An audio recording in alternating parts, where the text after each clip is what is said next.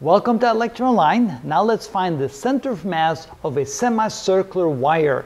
It's a very thin wire that runs as a semicircle right here. We want to find the center mass, the x and y coordinates. Now for a semicircular wire, the x coordinate, that's easy. That has to be 0 because there's perfect symmetry on both sides of the y-axis.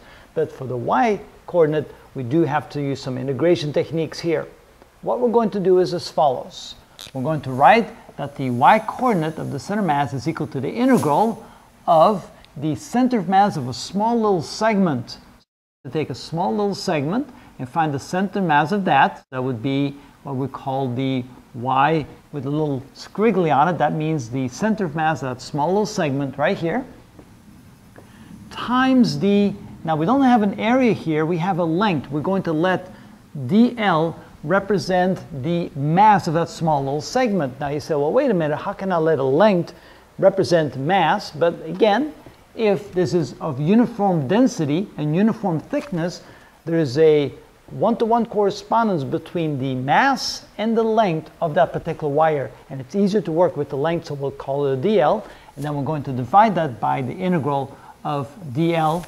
And we're going to now integrate from where to where? Well, from one side all the way to the other side. Or what I can do is I can just go from one side to the halfway point, realizing that there's perfect symmetry. Now what is the y position of that particular little segment right here? That's a small little dl. And so if we draw a line from there to there, then we make an angle. We call that angle theta. And then if we draw a line to both sides, actually what we're going to do is we're going to draw a line like this, and we're going to draw a line like this and call this little line here d theta. That's a d theta. Then dl can be written as, if this is the radius of the wire, that can be written as r times d theta. So that's the dl. And the position of the center of mass of that little piece right here, if we draw a line straight down, and then we want to know what this height is equal to. That would be the y coordinate. That would be the y tilde, as we call it. The y with a little squiggly on it. That would be equal to the radius times the sine of the angle, because it's the opposite side to the angle. That can now be written as r times the sine of theta. That would be this height right here. That would be the center mass of the little segment. Multiply times dl, and dl is r times d theta. And then we have to integrate over that. We're going to integrate from 0 to, let's say, pi divided by 2. We're just going to go halfway because there's perfect symmetry on both sides. We divide that by the integral of dl, which is r times d theta. We're going to integrate from 0 to pi over 2, from 0 to pi over 2.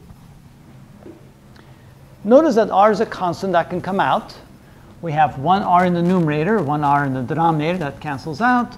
So the y bar, the y coordinate of the center mass, is equal to the r times the integral of sine of theta d theta, going from 0 to pi divided by 2. Divide the whole thing by d theta, the integral of d theta, from 0 to pi over 2. Plug in, let's see here. Well, I think we're ready now to integrate. Let's integrate to see what we get. This is equal to r times, the integral of the sine is the negative cosine of theta, evaluated from 0 to pi over 2. Divide the whole thing by theta, evaluated from 0 to pi over 2. In the denominator, when we plug in the lower limit, we get 0, so we don't have to worry about that. We just plug in the upper limit, but here we do have to plug in both limits. Let's see what we get. Y bar equals r times, plug in the upper limit, we get minus the cosine of pi divided by 2, minus a minus, because we have to subtract when we plug in the lower limit, the cosine of 0. And take the whole thing divided by pi divided by 2. The cosine of pi divided by 2, well, that's equal to 0. That cancels out, so that's equal to 0.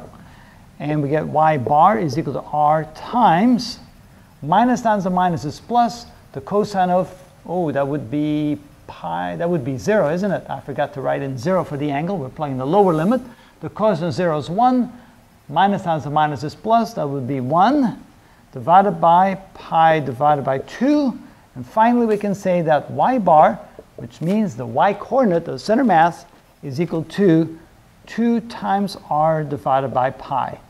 And that is the y-coordinate of the center mass, which means we can write this, x and y. The x and y coordinate of center mass is equal to, for the x direction, it has to be 0. For the y direction, it will be 2r divided by pi. And that's done.